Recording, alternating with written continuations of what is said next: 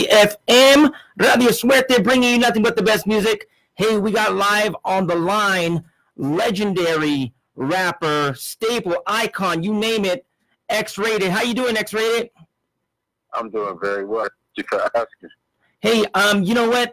I know you just got out. You've done a long bid. In 2018, you got released, and I hear you doing all these great things. And so what I really wanted to do is just showcase, bring people the attention of what you've been up to. How's things nowadays? Everything's going great, man. I've been working on music, doing speaking engagements, going to schools to talk to kids, going to churches, you know, to talk to the congregation. It's been very, very enlightening and inspirational for me to be accepted in that community with, you know, the academic community would even care what I have to say. So I'm just moving forward with that positivity, what I call hug life. Yeah, hug life. That's right, man. And you know, going from, let's just say, flashback to 1991 when you were doing the albums with Brother Lynch, and you released you know, multiple albums, Psychoactive, you name it, just lots of albums under your belt, over 20 albums under your belt, Exorcist, Unforgiven, Speak of the Devil, Vengeance is Mine. Going from that, from 1991 all the way fast forward to today's music, what are your thoughts on what's transpired throughout the years? Wow.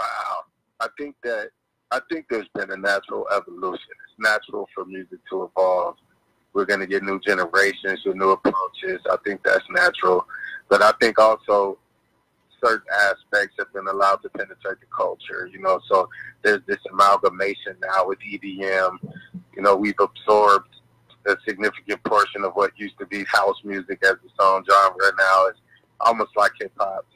So it's interesting. You know, I think it cuts both ways. It's exciting on one hand, and on the other hand, it's diluted what I consider to be pure hip-hop. But I'm enjoying what some people are making right now, too. So, you know, it cuts both ways.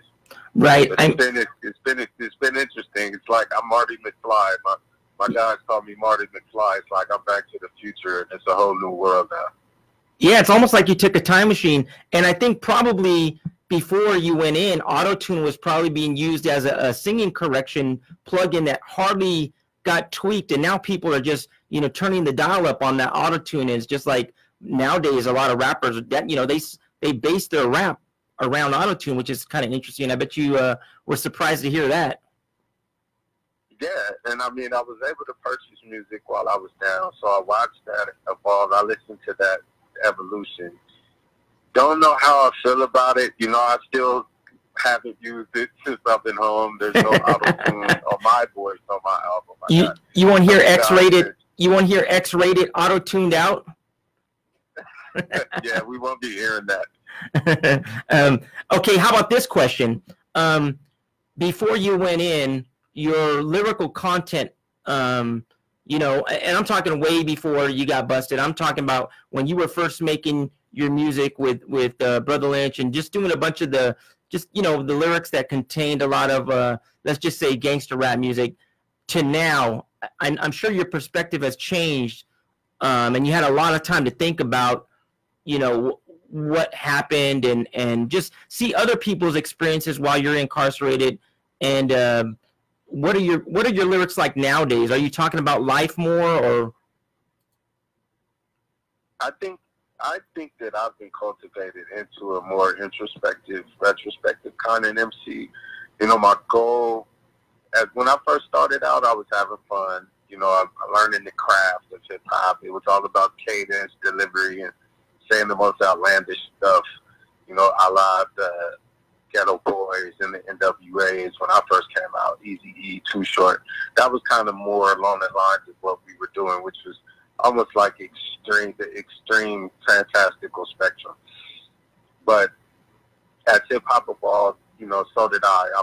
You know, Scarface went from one of the Ghetto Boys and writing fantastical hip-hop to being one of our best writers of pure reality, spiritual music. Right. Toward the end of his career, the latter years of his career. I watched that evolution. I watched, you know, Nas and Tupac and who people consider the greats, how Eminem evolved. And, you know, one of my goals has been to be considered one of the best writers in hip hop. You know, I would like that argument to be valid. You know, no one would ever be considered the consensus best ever. But if you can get in the argument, you've achieved something. And so I like to just provide people with ammunition to be able to say, hey, this guy's one of the best to do it. And to do that, you got to have narrative. You got to have some introspect. People got to care who you are, the ability to tell your story. So, you know, I started studying the greats, and Slick Rick told me my story. I wanted to be able to tell a good story. The guys with the best punchlines, I wanted to be able to have very good punchlines. So I kind of created myself into this bionic rapper, like the guy who could do it all. Delivery, subject, story, punchlines, metaphors. And so, you know, for me, at this point, I'm more along the lines of just I think a traditional West Coast rapper, but more along the lines of those like, you know, Kendrick and Nipsey. I'm more in that area than I am in the older era. I know you're highly respected, and you got a lot of diehard fans out there. Even some of people from my generation. I'm a little bit older. I mean, I don't want to timestamp myself, but I can tell you this much. I have friends that have purchased almost every single album that you've had out there, and even while you were incarcerated, they were still listening to your music. And I had mentioned to them, one of them, I had mentioned to one of my friends that you were going to be on today, and he was Joe Diaz, and he was kind of like, yeah, wow, he's one of my favorite rappers. So I know you have the respect of one of the really the staples, the legends in this industry, and I really respect you for the hard work you've done throughout the years. And also, I heard, I'm not going to mention, you know, the person that had this broadcast, but I heard a broadcast that you recently did, and I really admire what you're doing nowadays. Some of the writing that you're doing, some of these public speaking engagements that you're going to. What are you doing in terms of community outreach and going out there and bringing awareness to the youth today? I've been accepting opportunities to speak at schools. I've been going to churches, any youth mentoring program, lifer groups, anything that I can do where there's an audience that's receptive to hearing somebody who's been through so much, tell them that there's a better way to do it. And I think that's a sincere responsibility for me if I'm trying to be who I want to be to my family, who I perceive myself to be as a human being, that I have to communicate that truth to other people, or I would be disrespecting what I consider to be my own blessing. Right. I'm very conscious.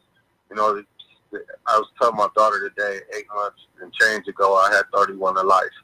But September 13th, I had 31 to life, was never getting out of prison. September 14th, I was free. And wow. So that kind of energy, I believe, you just don't play with. So if I don't come home and speak what I believe to be the truth, regardless of how people would have received it, then I think I would have been subjected to some negative karma. And I didn't want nothing to do with that. So I've been taking every opportunity I could to be able to tell somebody something decent. And I'm sure you've touched, I'm sure you touched hundreds of lives, if not thousands of lives. And that's gotta mean something to the people that are receiving the message, and it's gotta mean something to you too. I mean, just knowing that, you know, there's an old saying that I always say, and I've said this on air before: the purpose of life is a life of purpose. And I believe that, you know, if you can help somebody through your learning experiences, man, that's a blessing, man. And Radio Suerte is very blessed to have you on the line and just kind of relay some of this information that you're giving us so the public can hear it.